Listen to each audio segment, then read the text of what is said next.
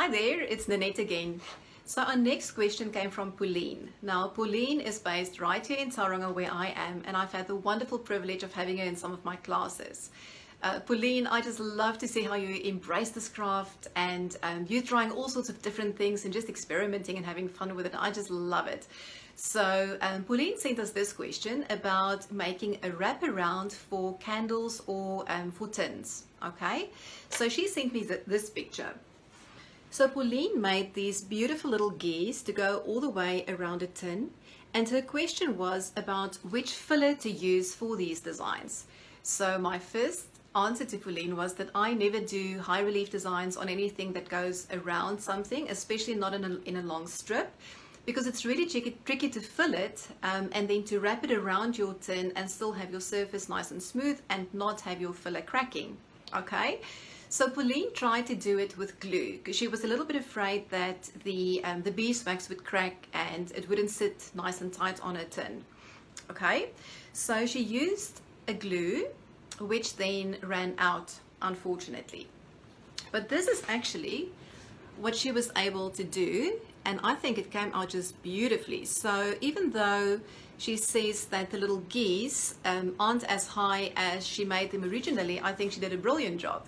So well done, Pauline. So if you don't want to use beeswax for this, you can try and use silicone that you use for a sealant for your bathroom tiles and things, because it's a little bit more malleable and it gives you a longer time to dry. So you might have some success with it. My tip would be to not raise these designs as high. I would actually just go low relief on them, you know, just a single raised line so you don't have to fill them. But if you want to try it, you can, like I said, try silicone, or you can try and use polyfiller. I'm not a big fan of it. I know there's a lot of metal artists who use like a polyfiller or it's like a cement filler that takes ages to dry, which is why I don't like it. And it's a little bit messy. It's also quite sandy, so it can scratch your surface if you get it onto parts that are not raised. Okay, so my best tip for this would be trial and error. Play around, see what works. Even after 16 years, I still learn. I'm still experimenting. Some things work like a charm and others just don't. So, this is just the beauty of metal embossing. Okay, so Pauline, well done. I think you did a brilliant job. And yeah, keep those questions coming, guys.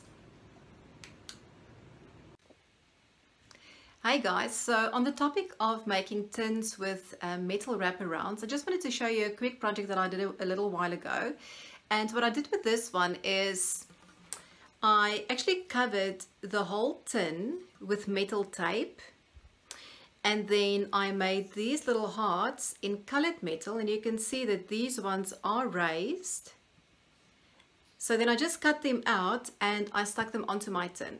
Okay, because on a round surface it's quite tricky to get your raised filled designs to sit nice and flat.